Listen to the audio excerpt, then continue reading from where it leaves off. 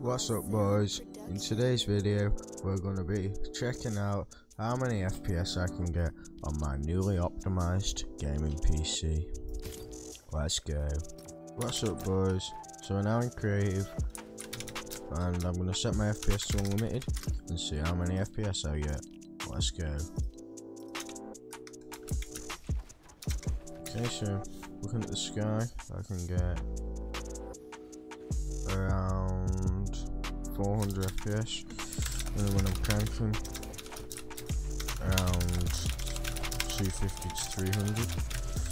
Yeah, that's not bad for a mid-tier PC. Obviously it's nothing like Jerry and his Beast, but that's not bad for a mid-tier PC.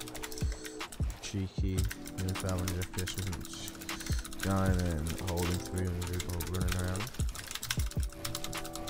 So we're